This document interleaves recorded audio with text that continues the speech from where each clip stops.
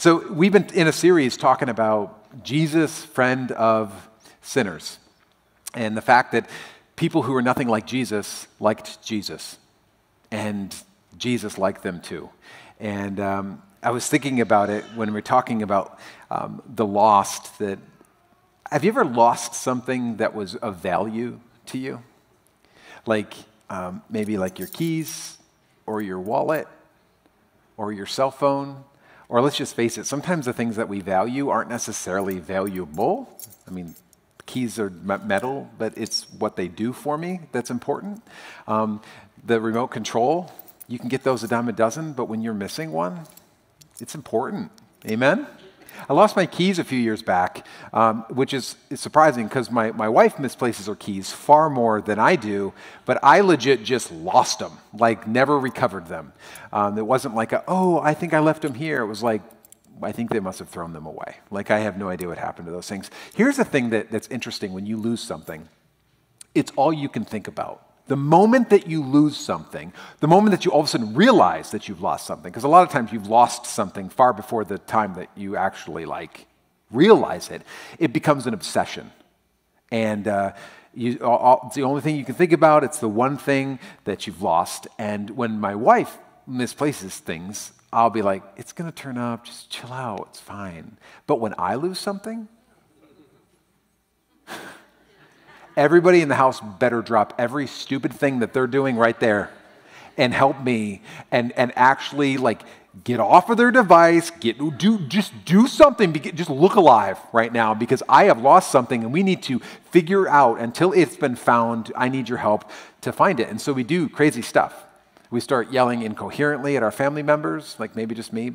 And I'm not sure why, and maybe you can relate to me in this, that I feel like every time I lose something, I usually begin by demanding that every lazy member of my family get up off the couch because I have this idea that I'm sure they're sitting on the thing that I'm looking for. Do you ever be there? You're just like, I know it. I've looked around, I've looked everywhere, which means 20 seconds.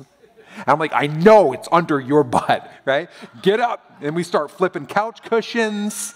We're just looking for this thing, and I'm sure. And then we start, if that doesn't work, then we start accusing our family members of conspiracies, right? I know you moved my keys. I know you, they're in my pocket, right?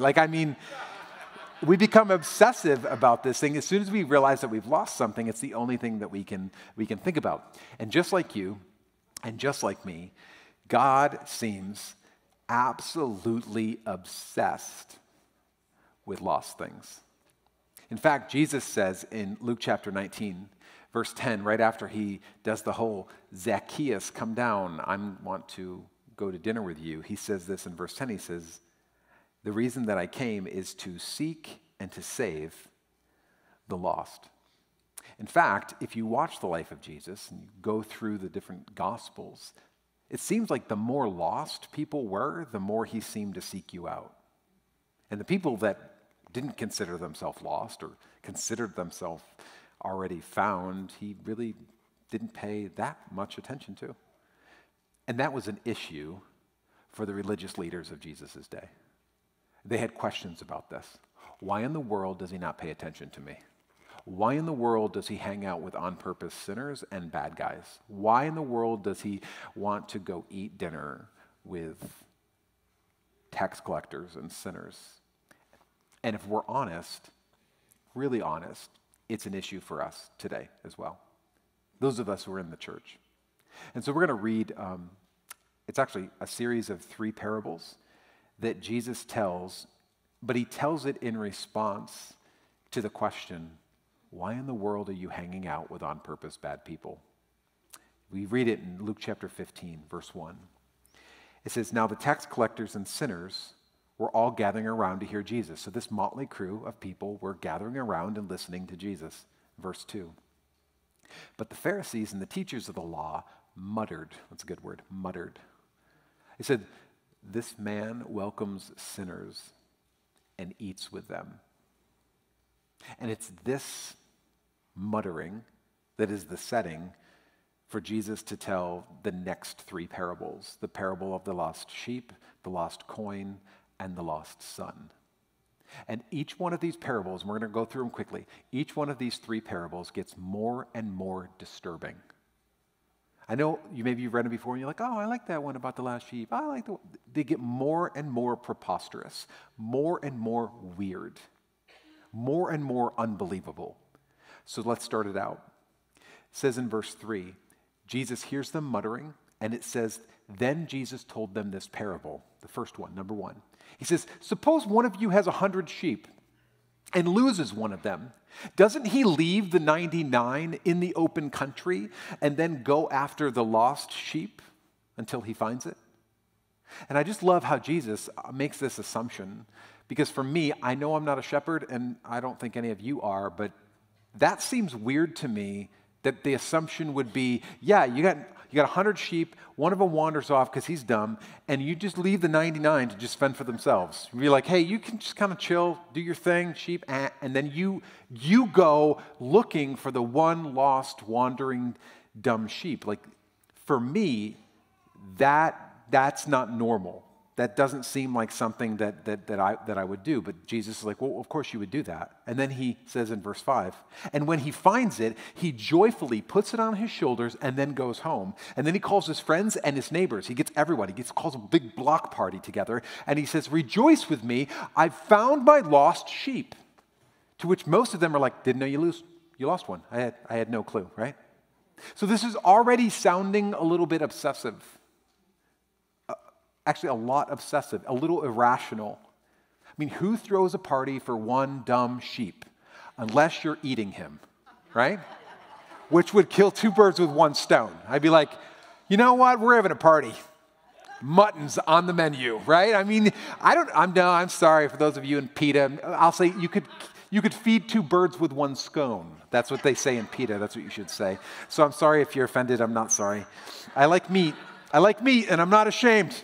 So then Jesus applies his obsession to lost people in this same thing. He says, verse 7, I tell you that in the same way there will be more rejoicing in heaven over one sinner who repents than over 99 righteous persons who do not need to repent. And so Jesus is already dividing the room a bit. We already said in verse 1 and 2 that it was the sinners and the tax collectors that were hanging out, gathering around, listening to Jesus, and then the Pharisees and the teachers of the law are there, and they're muttering, and I don't know why he's talking to them. Why is he not looking at me? He should be looking at me. But Jesus is hanging out with all these people, on purpose sinners. So it's already getting weird. And then he continues.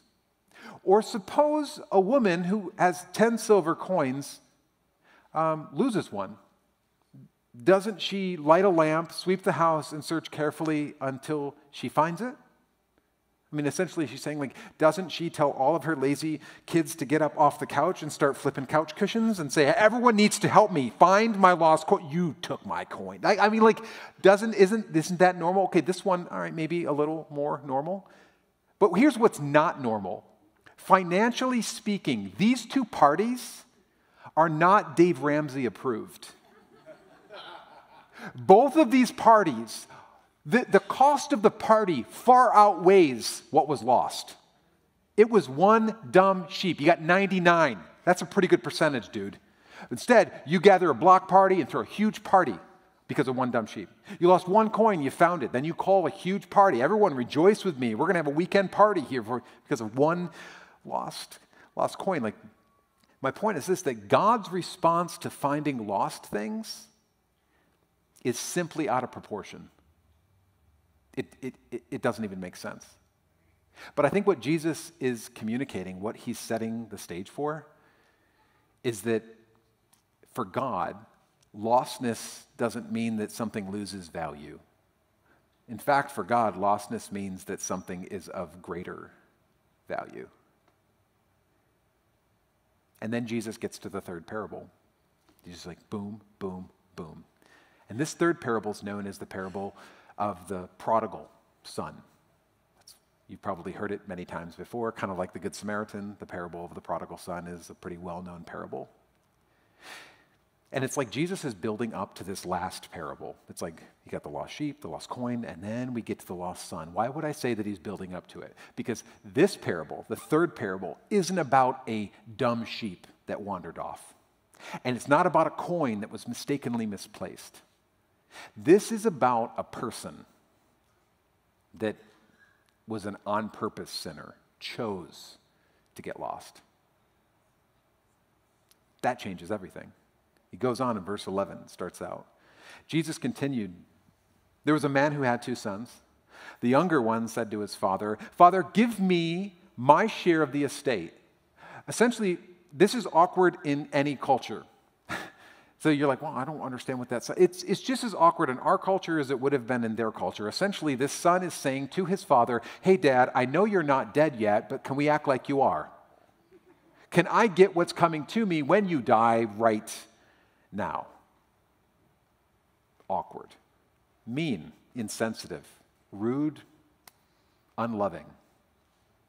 Look at what the father does. It says, so he divided his property between them. Keep that up there for a second. I'd never noticed this before, but isn't it interesting, that last word? It says, so he divided his property between them. It's interesting that he divided his property between them, which means that the older son got his inheritance that day.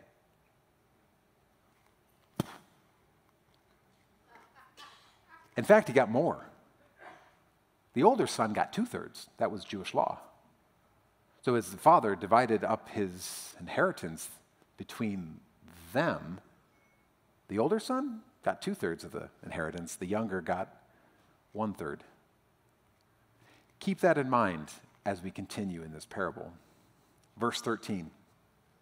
Not long after that, the younger son got together all he had, set off for a distant country, and there squandered his wealth in wild living. He went to Vegas, Sin City, dropped it all on the craps table. Like, he went all out and had nothing to show for it, okay?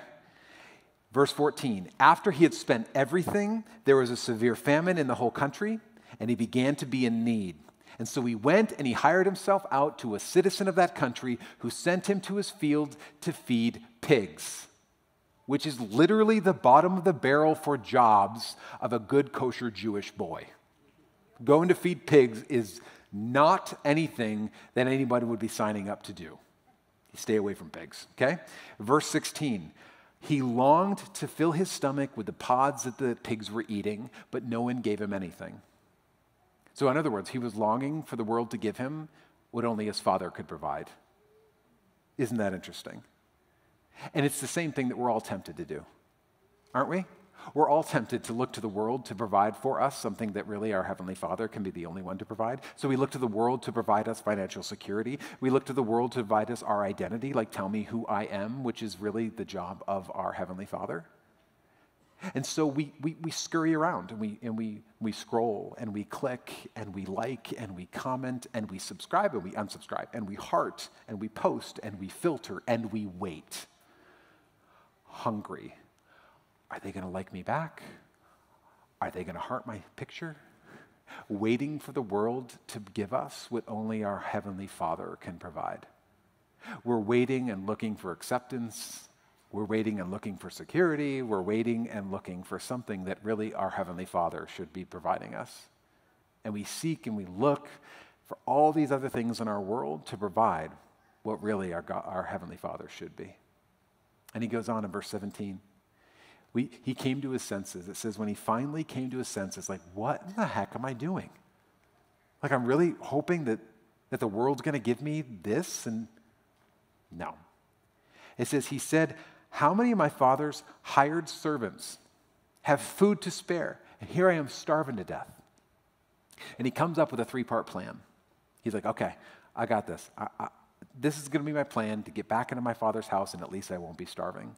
In verse 18, he says, I will set out and go back to my father and say to him, number 1, Father, I've sinned against heaven and against you. Number 2, I'm no longer worthy to be called your son. And number 3, make me like one of your hired servants.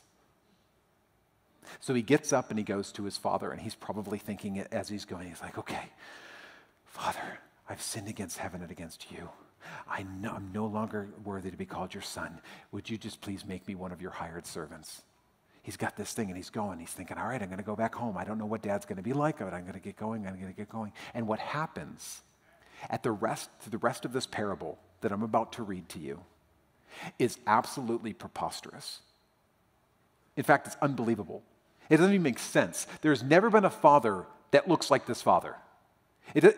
Don't forget, this is a made-up story. This is not a real story. These are made-up characters. This is a parable that Jesus is speaking, but it is so unbelievable, it is so preposterous, so over the top that it doesn't even make sense. And he goes up, and essentially what Jesus is doing is he's redefining the father heart of God.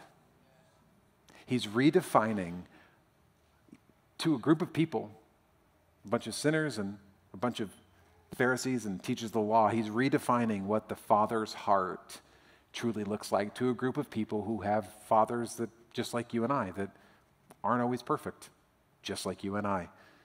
And he's like, I want you to understand again what the Father's heart looks like. And he encapsulates it in this preposterous dad. Verse 20, it says, but while he was still a long way off, his father saw him. He saw him. It's almost like he was waiting.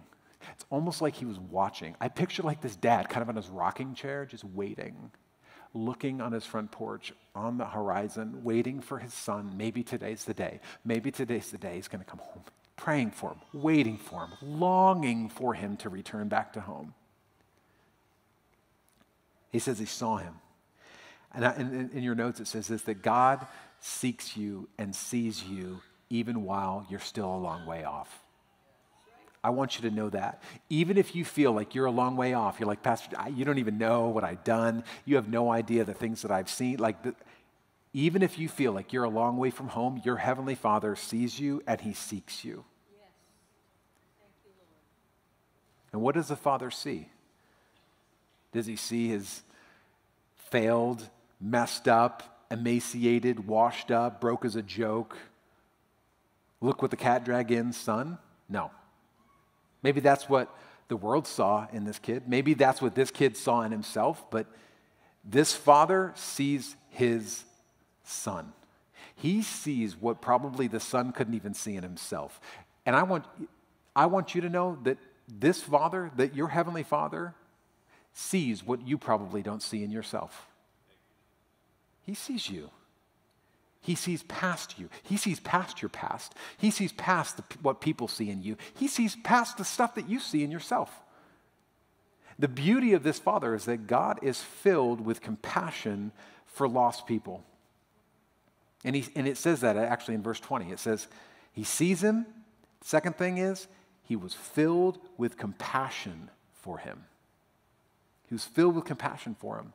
And I just want you to point out, just like last week, that filled with compassion word is the same word in the Greek, splagnitzomai, moved with compassion.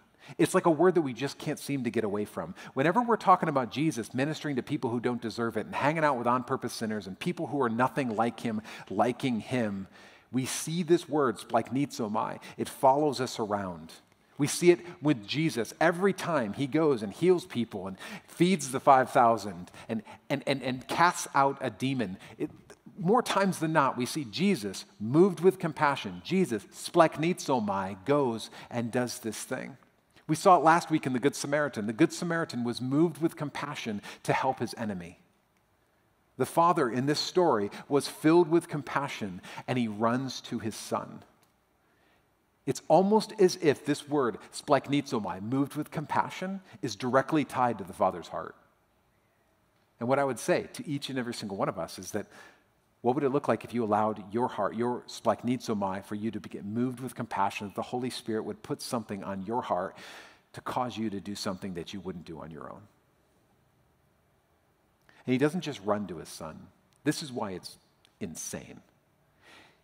It says in verse 20, He ran to His Son, threw His arms around Him, and kissed Him. When you choose to move toward God, God runs toward you. He runs toward you. And I absolutely love this picture of this messed up son, head held low, humiliated, ashamed, walking, reciting his 3-point sermon of how he's going to get back into the house. And his dad sees him and starts booking it. Maybe he was looking to see if his dad had a shotgun with him. I don't know. You know what I mean? His dad's running. This big old man. What in the world is dad running at me for? And just hug tackles him and kisses him and just loves on this kid who smells. And I just imagine this scene as he finally stands up like, Dad, what the heck? Getting like, whoa, I got some stuff to say. Okay, whoa. And he goes in verse 21, and this is what he says. The son said to him, Dad, okay, number one, Father, I've sinned against heaven and against you. Number two, I'm no longer worthy to be called your son. And he doesn't even get to number three. He's ready to say to his dad, Dad, if you could just make me like one of your hired servants. His dad literally cuts him off in the middle of his third point. He doesn't even get to it. His dad cuts him off in the middle of it, and you see it in verse 22. The dad goes, quick! He's yelling at everybody. I mean, he's in a hurry about this. He's like, quick, bring the best robe and put it on him. What? I was going to ask if maybe I could be like a hired servant. Put a ring on his finger and sandals on this kid's feet. Bring the fattened calf and kill it.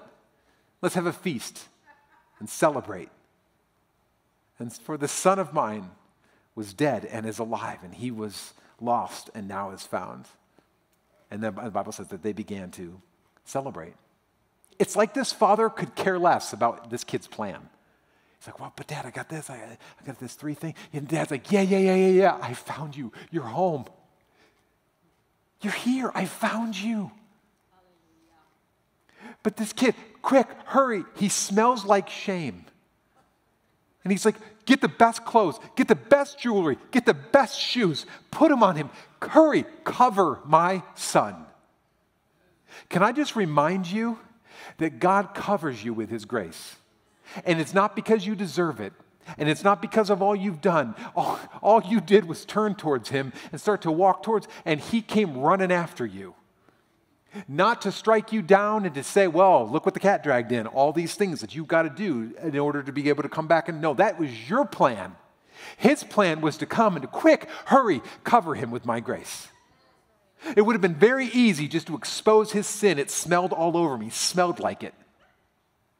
The father says, no, quick, hurry, cover my son with my grace. Thank you, Lord. I mean, these are a great set of parables. The lost sheep, found, party. Lost coin, found, party. Lost son, found, party. Drop the mic. But then all of a sudden, Jesus takes a breath. And he continues. Verse 25, it says, meanwhile, the older son was in the field. And when he came near the house, he heard music and dancing. And so he called one of his servants and he asked him what was going on. Your brother has come, he replied, and your father has killed the fattened calf because he has him back safe and sound. And the older brother became angry and refused to go in. This whole meanwhile back at the ranch thing, what in the world does this have to do with anything? It doesn't match any of the other 3 parables. You got the lost sheep, found, party, lost coin, found, party, lost kid, found, party. And then all of a sudden, meanwhile, back at the ranch. Because I think that it's one thing for God to redefine the Father's heart, but I think what Jesus is also doing for probably maybe the Pharisees who were muttering is he's redefining lostness. What do I mean by that? I mean this. Both of these brothers made very different choices in life, yet both of them were struggling with the same condition. They were both lost. They were both considered lost by the Father. Now you may be like, what do you mean, the older brother? You said he was lost? He didn't leave home. He was a good kid. Right? What are you talking about? Like, how was he lost?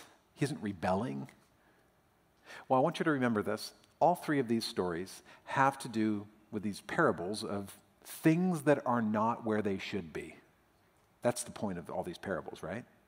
It's not that they're necessarily lost, they're just not where they should be. So you've got the lost sheep, it's not where it should be. It should be with the other 99. Let's go and bring it back. The lost coin, it's not where it should be. It should be with the other 10. Let's go and bring it back. The younger son, he's not where he should be. Let's go and bring him back. He should be home with his father. And the older son, he's not where he should be. He should be home, inside, partying with his family. In verse 29, we see exactly why I'm saying that he's lost. Because look what the father does in verse 28. It says, so his father went out and pleaded with him. See, the father had to go out and to seek and to save the older brother just as much as he did with the younger. Because they were both lost. The older brother isn't lost because of his self-destruction, like his younger sibling. He's lost because of his own self-righteousness. He's not lost due to his badness. He's lost due to his own perceived goodness. I've done all the things. I haven't left home. And I don't understand why you'd be throwing a party for this yahoo. Went and spent all the money. Are you kidding me right now? Why in the world would we be celebrating something like that? See, I think what Jesus is actually communicating is this reality that religion can be just as deceiving as rebellion.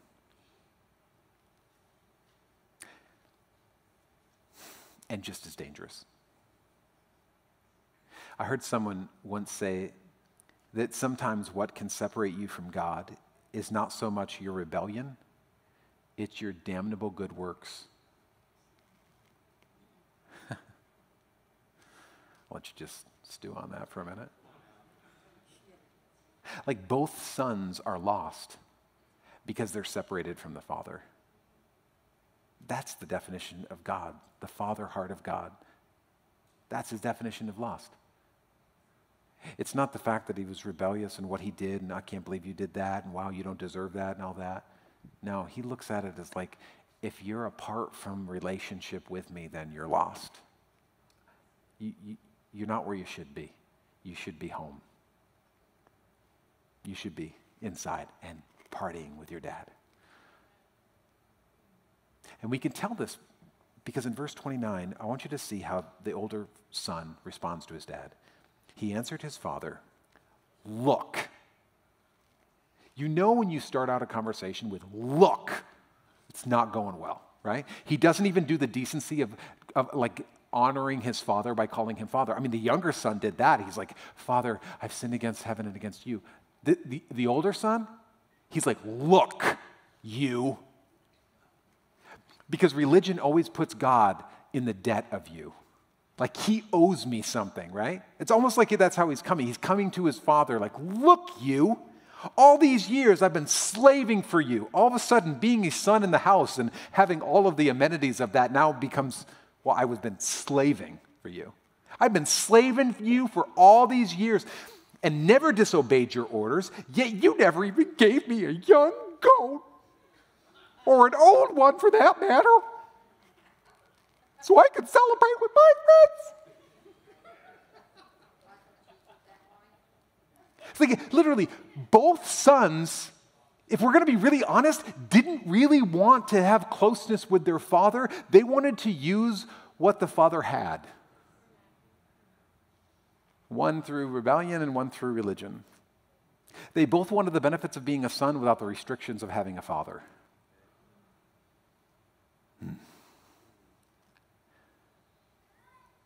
And he goes on in verse 30. He's still complaining. But when this son of yours, who has squandered your property with prostitutes, comes home, you kill the fattened calf for him. You got to get higher and higher. It's It's about as high as I can go. I'm not Mariah Carey. I want you to see what he's saying, though, without saying it. Essentially what he's saying, all of a sudden, he's claiming that his father now owes him for his goodness. That's religion. You owe me. Look, you.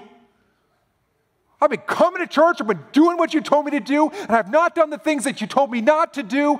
You owe me. At least a young goat. He doesn't even ask for the fattened calf. Why? Because religion always settles for less, doesn't it?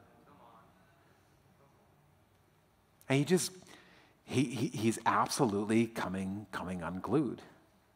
He's saying, you owe me for my goodness. And I want you to see how the father responds. He says, my son, the father says, you're always with me, and everything I have is yours.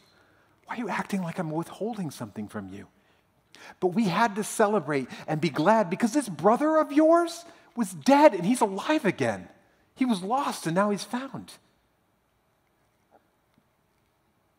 Let me tell you, Christian, if you want to know what Satan is after, this is it. Losing the joy of your salvation. Thinking that what you got for free you earned.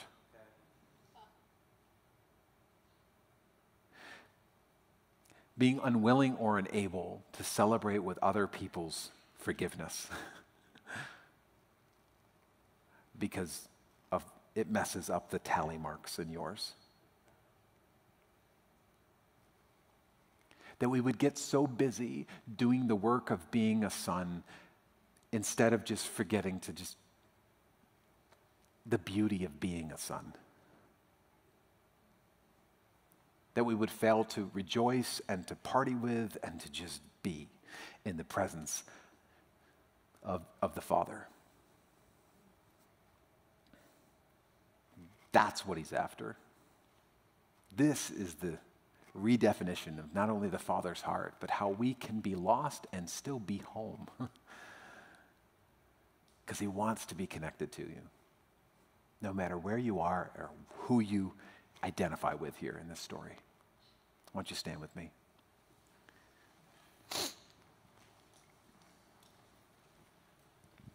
So I looked up the word prodigal in the dictionary because I'm not as smart as many of you, and I didn't know what it meant. It's not like you use that word often. When was the last time you were like, well, that's very prodigal of you, don't you think? I doubt you've used it in the past week. If you have, I'd love to talk with you. I probably wouldn't understand most of our conversation, but I'd love to talk with you, right? Like, most people don't use that word anymore, so I'm like, what does that even mean? And whenever I look up words, I like to guess before I see the definition of like what I think it probably means. So I don't think I'm that far off from what you might think too, because I was thinking, okay, like prodigal son, what's the definition of the word prodigal? It probably means like wasteful or rebellious, like the rebellious son, or maybe like wayward. Wayward was probably my top one. I was like wayward, right? My wayward or rebellious son. But that's not what it means. I looked it up. I'm like, this is interesting. These are the definitions.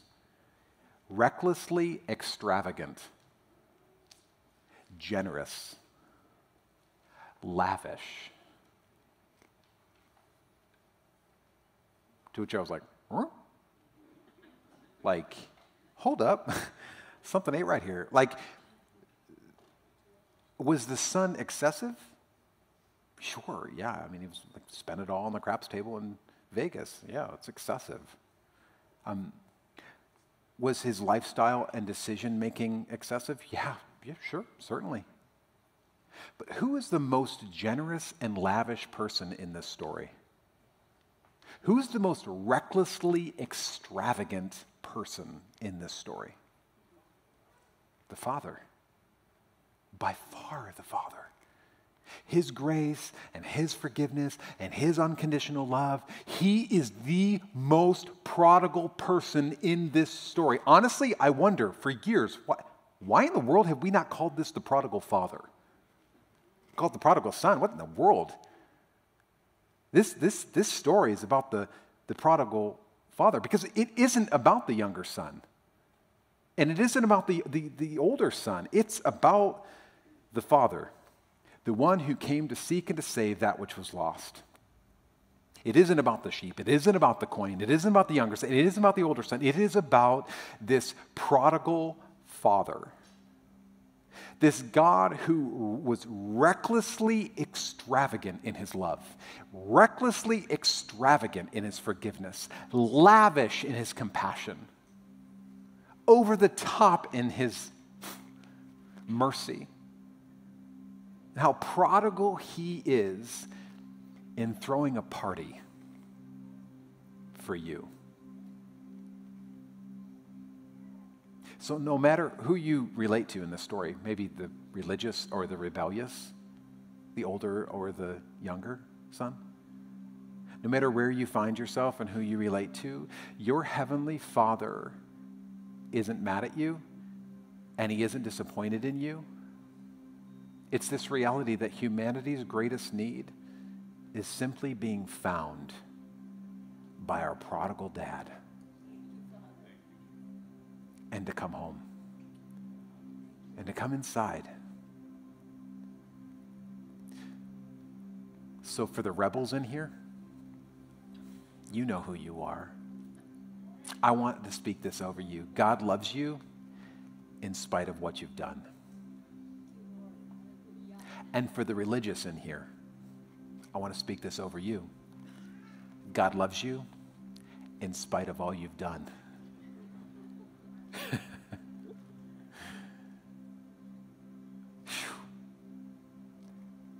Everyone needs to hear that. That we come into the kingdom the same way. Every single one of us. We all have to check both our religion and our rebellion at the door and simply be found by our prodigal father. That is preposterous and outlandish and illogical and irrational. This love that is not fair. And I thank God it's not. So are you ready to come home? As we sing here today, maybe, I don't know where you're at right now, maybe you've been away and you just feel like, man, he doesn't see me, I'm so far from home. And I because of what I've done, I can't come back. Or maybe for some of you, you're like, you know what, I've been coming to church, I've been doing this thing, but I've just been living out of duty. I've been living out of just obligation, doing the right things, but not necessarily with the right heart. And I just want to come home today to this God that is absolutely preposterous. Maybe you just pray this prayer with me, just between you and him right now. Just make this your own, but it's just a moment of this is your homecoming. This is your homecoming today. Father God, I receive today this prodigal love that I know I don't deserve. And I ask that you would forgive me of my sins, of which are many. And I want to come home today.